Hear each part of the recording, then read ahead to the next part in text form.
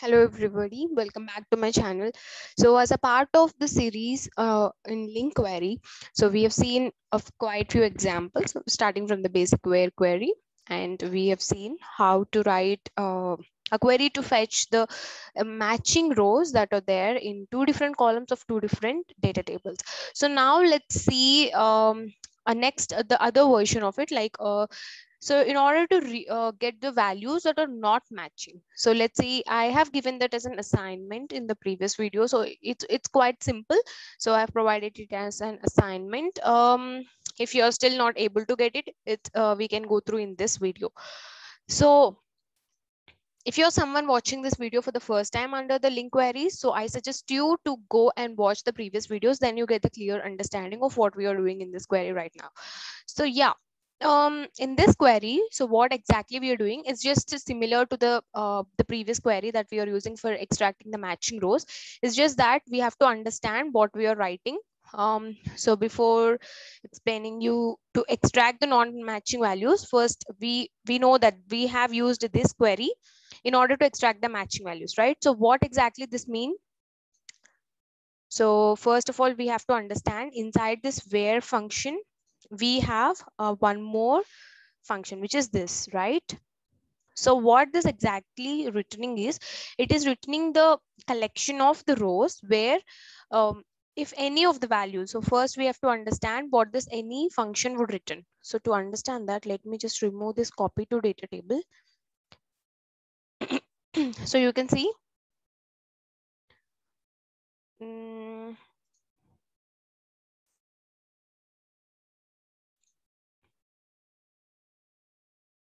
let me cut this till here. So if you just observe here, it is very clear that this any function would return a sequence that contains, it determines whether a sequence contain any elements or not. And also you can see the return type is of Boolean, right? So this any function would give a Boolean value if the whatever the row element line item is there under item name of this particular data table. Sorry, this data table is matching with the row element in this data table. So here it is a little bit confusing if you're watching this for the first time. So try to understand the basics properly, then it's very clear. So here we are actually comparing two different data tables. So let's consider this is a row of the values that we are getting from this data table. This is the row that we are getting from this data table. This is clear, right? So if these both are matching, it's going to return a Boolean, which is true, right? So if this is true, then we are extracting as a collection of data rows, correct? So AsEnumerable always returns a collection of data rows. We can observe here, right? So this returns a collection of data rows that we are performing a where function again. Inside this whole thing is inside a where function. So what I'm going to do exactly here, I'm going to copy this into my data table. It's just that. So this is what we have done in the previous video. So now I don't want the values that are matching. So what I'm just simply doing or not, right?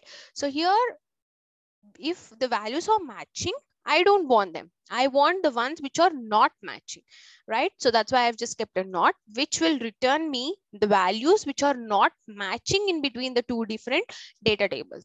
So let's just run this and see what is the output of it.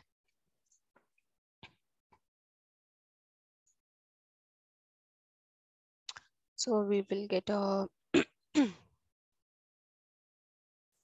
oh, I'm sorry, I just have to comment this out. I had one more query there. Let me run this now.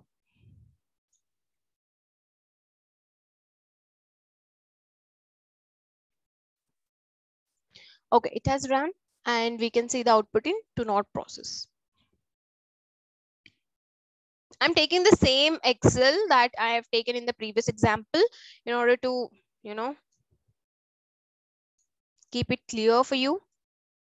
So if you just observe here, we are Let me go over the reference sheet. This is monthly reference sheet, monthly purchase sheet, and this is reference sheet. So we can cross check and see what exactly we are getting. Okay. It's a monthly purchase sheet. Okay. So what we're doing, if this value is not matching with the one that is there in the reference sheet, we want to know what are the eliminated values or whatever the things that we are not processing in this. So let's go over here. Okay. So just observe. Let me keep them side by side. So this is my reference sheet, right? So if you see, we have all of this, right? So I can just cross check here and with this do not process. So Lenovo laptop is there, and if you cross check that in my reference sheet, it's not there, correct? So it's not there, but it is there from the monthly purchase sheet. And Michi powder and book, so it's not there. And tiffin box, cup set, again we have the Lenovo laptop, Michi powder book. So these are the duplicates that we have. Okay, so this is pretty much, so we are taking the values that we are not processing. So in the previous example, we are taking the ones that we are processing. So if you want to know that these are the items that are not present in the reference sheet, and if you wanted to add them up, this sheet will be useful. Okay, so I think it's pretty much clear for you. So now what we're going to do, this is very simple example, just that we have to understand what we are writing in a query. So for your convenience, I can provide the query in the description, so you can just take it and you can just apply for whatever the example that you have with you right there. And okay, this is one thing that we can do with where. And so I just came up with some small other uses that we can apply with where. So for that, I've taken a query. So okay, I'm just deleting everything over here, and let's write it from the beginning. How we can do that. So now we know how to write a basic where, basic LINQ query using where, right? So now what we're going to do, so let's consider this is my reference sheet, right? But let's go for the monthly purchase sheet. So in this monthly purchase sheet, what I'm going to do is, I'll write a function in such a way that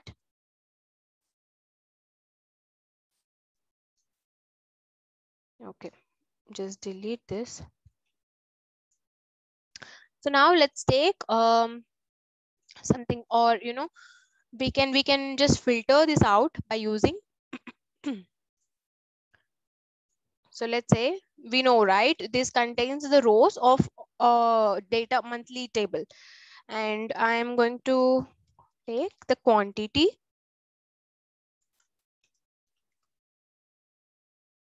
and so till here we know that it returns the collection of rows that are matching this, right? But here what I'm going to do is I'm going to provide something like, we can see that we have multiple functions over here, right? So last, and we have length, we have minimum, maximum. So we have multiple functions here. So let's try to use one of the function here and see how this actually works. So we have select, so we'll go to the select later, but let's go with a one small function. So I'm just taking length.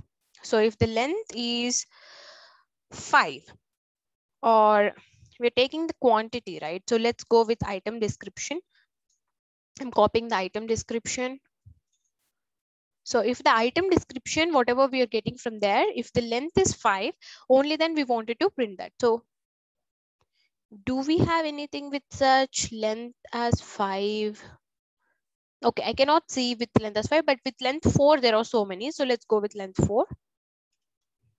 Okay. So whatever I'm getting it, we all know that it will be in a form of a collection of data rows, right? So I'm going to copy everything into a data table.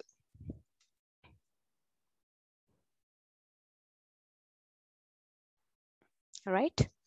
So just that. So we're just enhancing, I mean, we're just putting it up into a next level. So I'm just going to copy everything into the sheet 2. So let's close this. Run.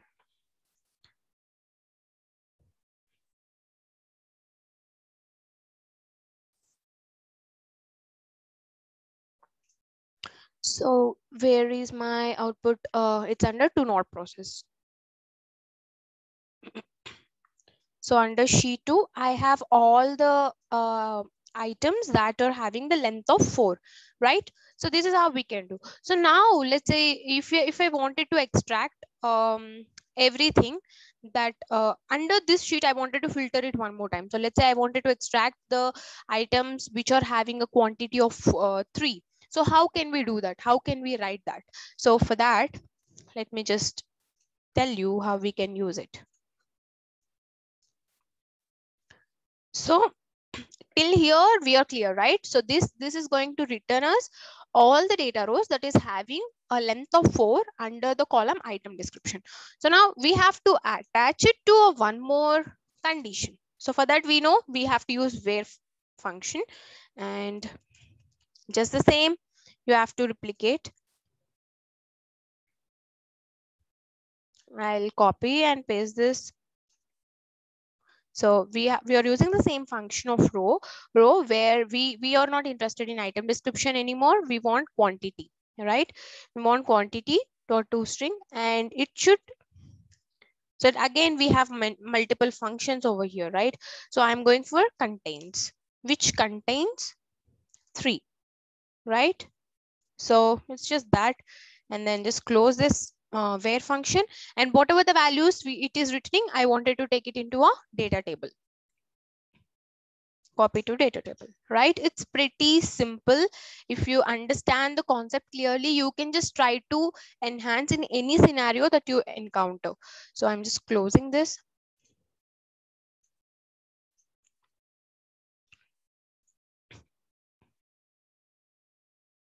So just try to write the queries on multiple scenarios that you encounter, so then you can understand the actual, why we are writing a piece of code. You can understand it. So once if you understand, you can just apply it on any of the scenario that you encounter. Okay, we have taken it as, okay, let me delete this sheet because I'm just having it from my previous one. Okay, it is returning everything in a sheet 2. I missed it out to get it in a sheet 3. Let's delete that.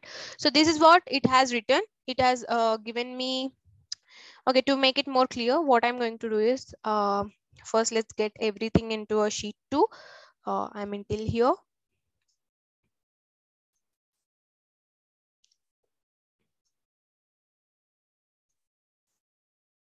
So this will provide everything into my sheet 2. And later I will apply that condition, which will provide the output in sheet 3. Okay. So this is just the same thing I've done. And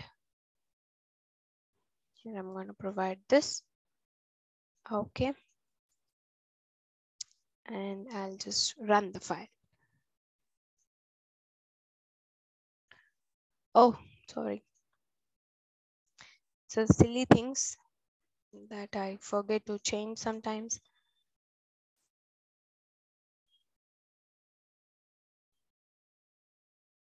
Okay, cool. So now let's go and check it out in the sheet 3, whatever the output that we have. Okay. So we've got this, right? So it's just that